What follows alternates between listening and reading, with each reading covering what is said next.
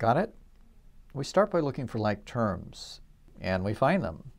2x and 7x, 3y and y. We work out the signs. 2x minus 7x minus 3y plus y, and end up with minus 5x minus 2y minus 5z. Or perhaps you got something a little different. The same terms, but in a different order. Good news! You're still right, no matter which way they're arranged, just as long as each term is correct. Remember the commutative law from arithmetic? It says that in some cases, the order or sequence doesn't matter. It's true for addition. We can add two numbers in either order, and we still get the same answer. Multiplication, too. The order doesn't change the answer at all.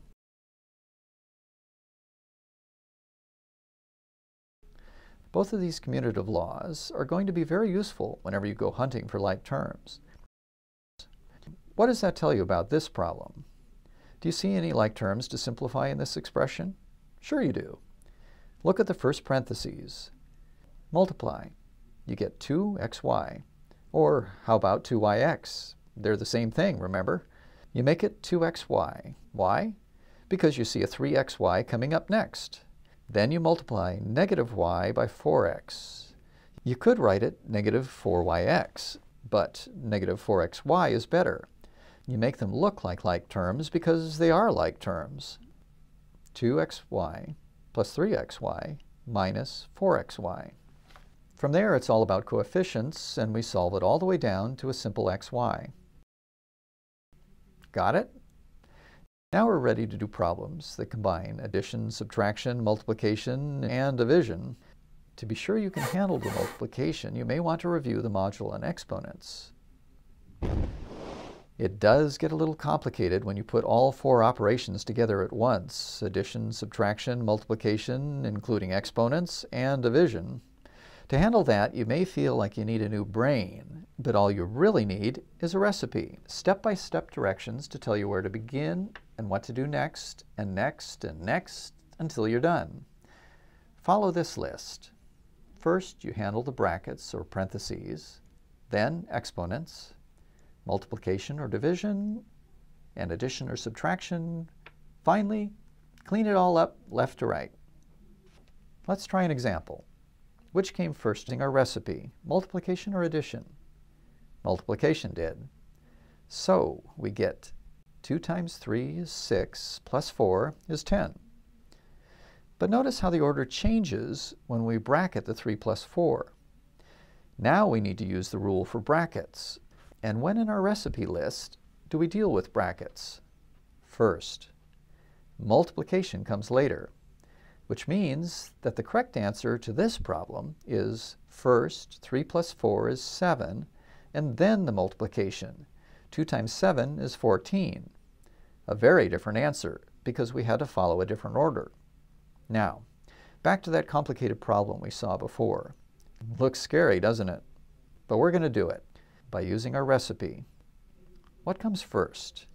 Brackets. I see 3y times x at the end. I could write it 3yx, but I don't. I make it 3xy to match the 5xy I see at the beginning. What's next? Exponents. We have an x cubed and an x squared, but we can't simplify either of them yet. Next, multiplication. There still isn't anything to simplify. Division? Well, the whole middle term is a problem in division. So let's focus on that middle term. Remember, you can handle coefficients, the numbers, separately. Dividing numbers is pretty easy. Handle the powers of x separately too. Remember your exponent rules. To divide, you subtract the powers, top minus bottom. And the y is just y. You leave it alone. So you think of it in pieces like this. 2.4 divided by 0.6 equals 4.